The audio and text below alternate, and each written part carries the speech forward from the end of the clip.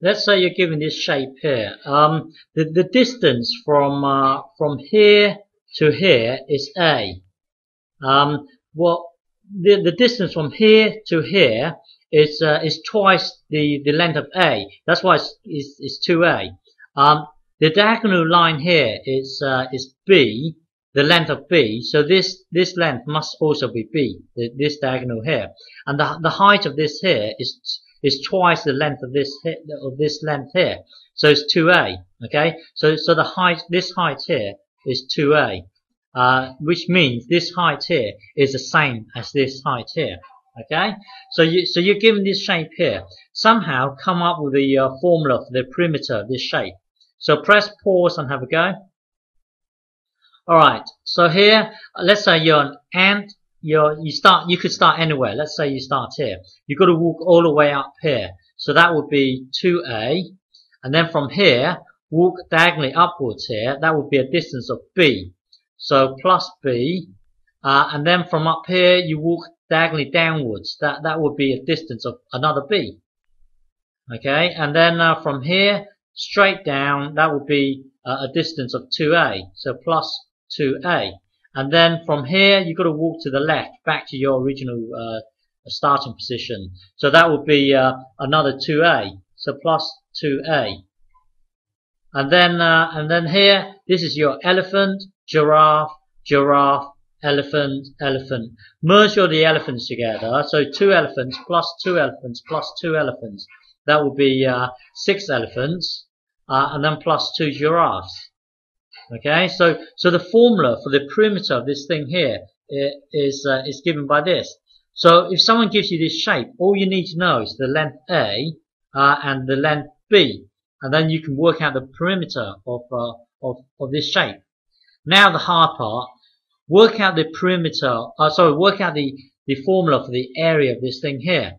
To do this, split it into two different shapes, three segments. So work out the area of this thing here.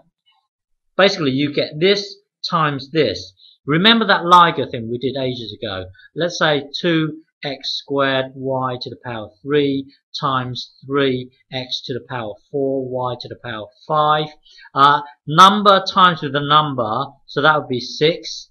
And then x times with the x, that would be x to the power of 6. And then y times with the y here, y to the power 3 times y to the power 5, that would be y to the power of 8. If you don't understand this, you have to watch the Liger video ages ago. Well, basically, use this technique here to do this. 2A times 2A, that will give us the area of the square here. And then work out the area of this triangle here. Well, remember, the area of the triangle here is get this distance here, which is A, because from here to here is A, so from here to here is also A, and then times it by the vertical height here. So basically, you've got A here, and then this is a distance of 2A. So basically, get this times this. That will give us the area of the rectangle, and then basically divide it by 2. So basically, get this times this, and then divide it by 2. That would give us the area of this triangle here.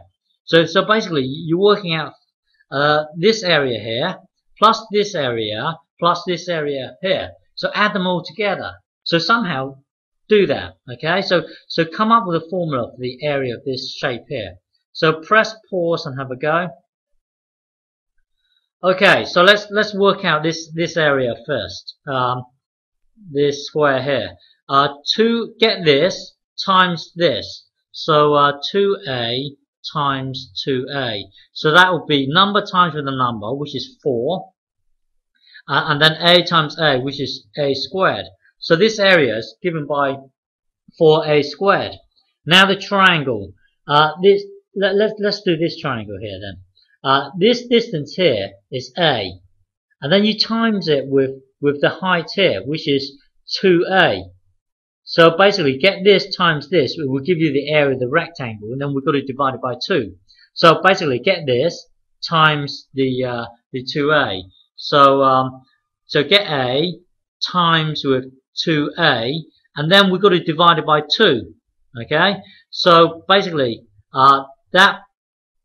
this here becomes a times 2a. That will become, well, imagine there's a 1 here, so number times with the number, and then a times with the a.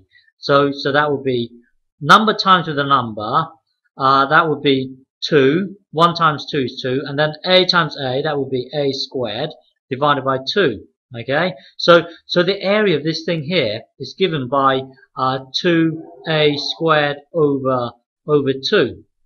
Okay, basically we've got a fraction here. We can divide top and bottom by 2, but basically these two kill off each other here.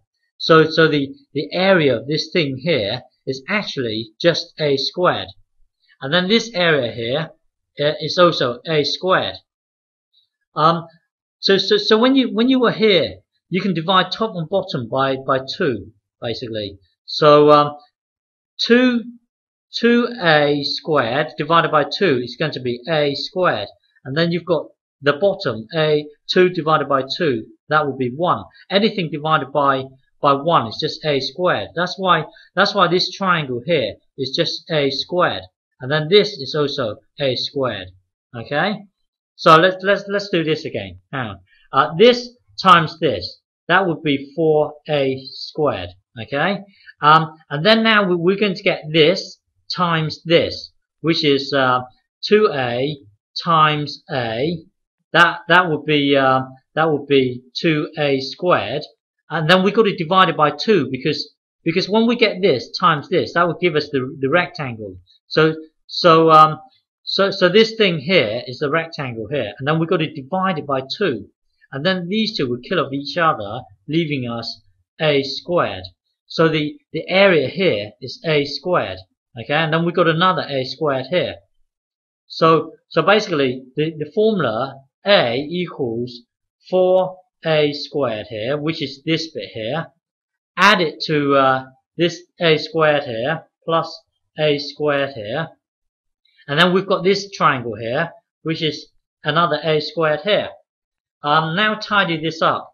Remember, this is like a liger here, liger here, liger here. Remember what I said, like a on its own is one entity, a squared is another entity, a to the power of 3 is another entity. Well, all these are the same here. It's just like me saying 4 ligers plus a liger plus a liger. That would be 4 plus 1 plus 1. That would be 6. 6 ligers. Okay, so the formula for the area of this shape here is given by this. It doesn't matter if you don't understand this fully, but just know it's possible. It is possible to find out the formula for the area of this thing. Okay.